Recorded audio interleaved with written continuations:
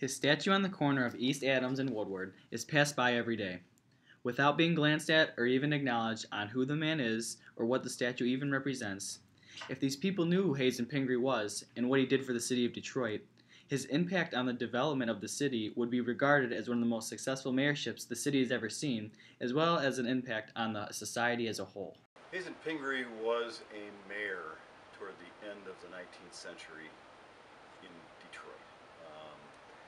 Known for his progressivism, he was a guy who didn't back down from the establishment, wasn't a career politician, although he ended up being mayor of Detroit for over 10 years, and then he became governor of Michigan. So he ran a real grassroots campaign. He was very sure, at that time Detroit politics was, as it always has been, real complicated. And yet in a way it was simple. Back then there were wards. There were 16 individual wards. Each ward elected 2 aldermen. So there were 32 guys in city council, which was called a common council at that point, were busy fighting amongst themselves. There was a German contingent, there was an Irish contingent, there was kind of the old money contingent, and each of these was kind of a machine.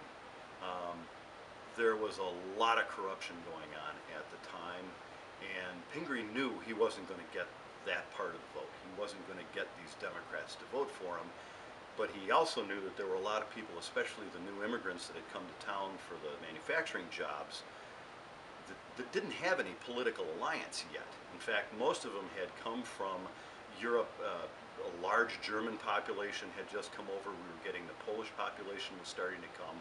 And these people had, those were the heart of where kind of the communism and the socialist philosophies had already percolated up. Those people were bringing them with them, and Pingree saw that as an advantage. So he would go out to the Polish community with an interpreter and tell them that he was going to be their mayor. He wasn't going to be the mayor for the bosses. He was going to be their mayor. He'd go to the different ethnic communities and really kind of wrap up the lower class. And they all voted, so they were good votes. And by doing that, he kind of circumvented the boss politics that was prevalent in Detroit at the time. Pingree's most notable actions while he was in office as mayor were probably threefold.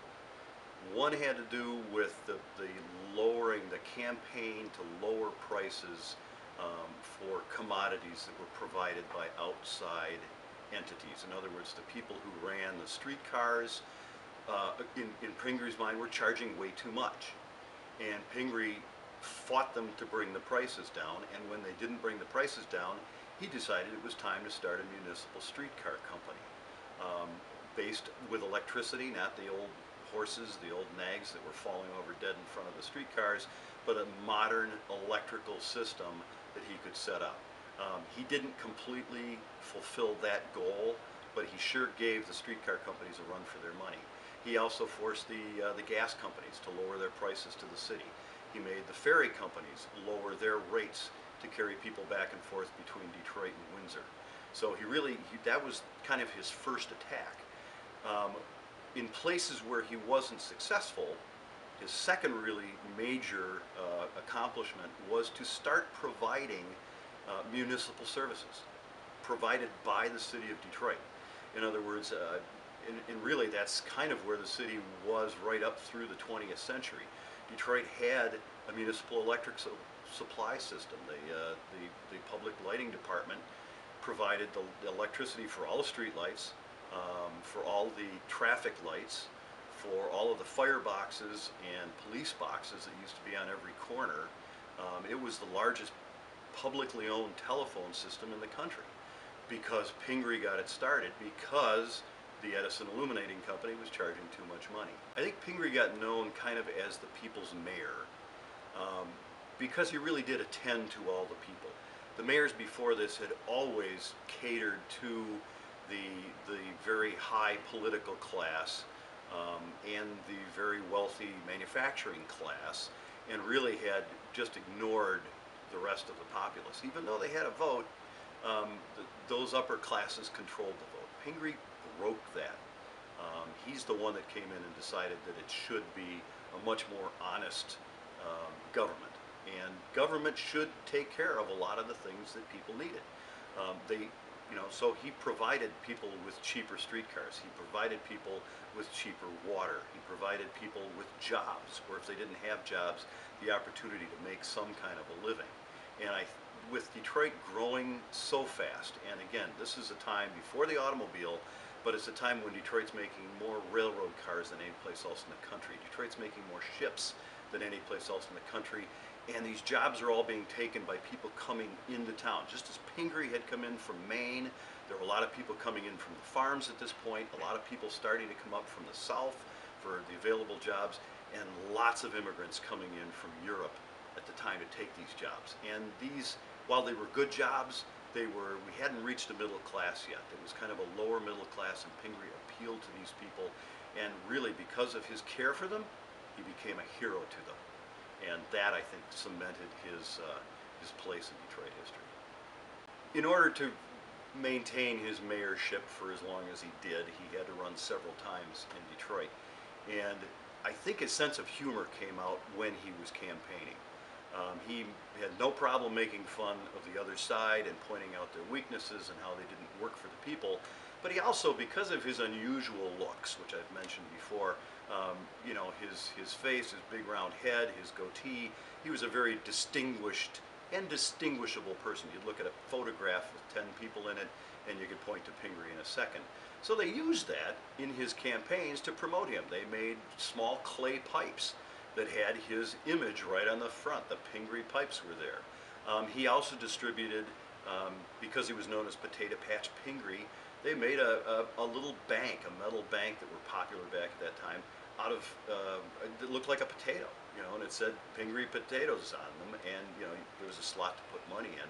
And he kind of played up on what his critics thought were his weaknesses, he used as a strength in running, to remind people who he was, to remind people what he did for them. That was kind of that was the way he attacked his campaigns. When Pingree died suddenly, he was in Europe, and they brought his body back to Detroit to be buried. His funeral was huge. Even the people who didn't like him understood the power that he held in Detroit and appreciated him for his honesty, his perseverance. They didn't always like what he did, but they appreciated that he did it with a good heart, and he did it for the people of Detroit. And after his funeral, there was a collection taken, and they established a beautiful monument to him in Grand Circus Park, which is still there today. It's a beautiful monument. It's one of the things that visitors from out of town say, that's a big statue. Who is that guy? And the story of Hazen Pingree comes up again and again. He was voted, they did a study about 10 years ago. There was a book that came out by Melvin Hawley, I believe, called America's 10 Greatest Mayors. And Pingree was in the upper half of that list, a very selective list of mayors who had the biggest influences on their city and arguably on the country. The impact he had on Detroit's history, along with his legacy as being regarded as one of the country's best mayors, very few people know who Hazen Pingree even was. He is one of the many examples in Detroit's history that people just don't know about. The Detroit Historical Society replaces and renews that inspiration and passion like that of which Hazen Pingree once had. Accessing and stepping into the Detroit Historical Society are you engulfed by the true power of this city's marvelous pastime, and in that, cultivate that passion and inspiration for the city like it used to be, just like Hazen Pingree. Only can the Detroit Historical Society get you there. By stopping at the museum and visiting, do you really learn and become empowered by some of the most significant history in this country? It is said that to have a bright future, you must learn and look to the past. The Detroit Historical Society is that key to the city's bright future. By stopping in today, will you only see and become